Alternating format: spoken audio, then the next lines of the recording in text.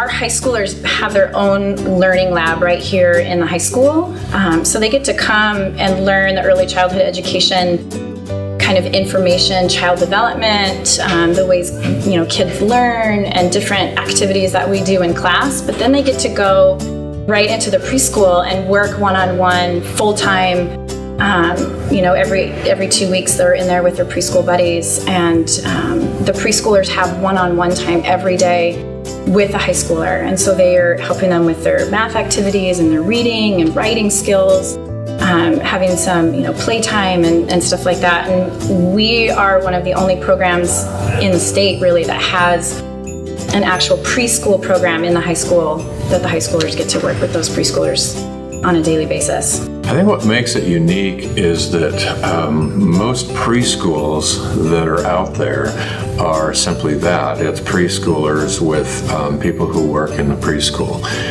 What makes this unique is we have a high school program for high school students, for our early childhood program, and they not only learn about early childhood, but they get hands-on work with our Oly Bear students, and they have them as buddies, and to me that's extremely unique, because I don't know of any other preschool programs that have that.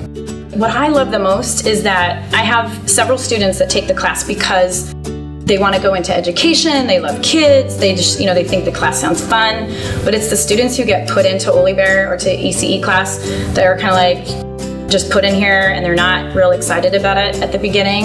A lot of those tend to be boys.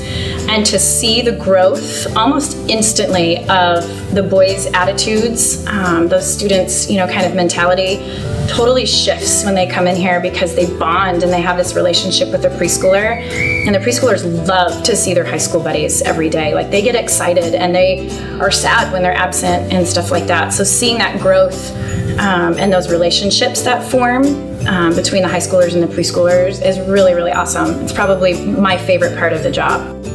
Really, more than anything, I realized, okay, I'm pretty good with kids, and I enjoy it. I didn't think I would be like that, because I didn't really think I was going to end up in this class. And now I'm an advanced student, and I'm the only advanced student this year. And I don't know, it's fun. I learned I'm good with kids, really. I like to make them laugh. What was really special for me was being a mom. Both of my daughters came through the preschool program, and so being able to see their relationships with their high school buddies, and just kind of seeing how they grew in the program too, and being able to be here as a mom to kind of watch it was really, really cool. Last year, my buddy Shinji, it was really cool, like building the relationship, because you see him every day, and like they look forward to seeing you because they yell your name, like I'm running at you or something.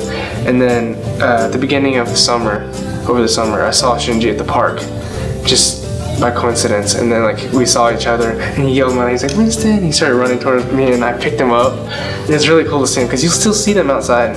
Like, sometimes I go to Costco or something, I see like a little preschool, I'm like, wait, I know him, or something. So it's really cool to have that.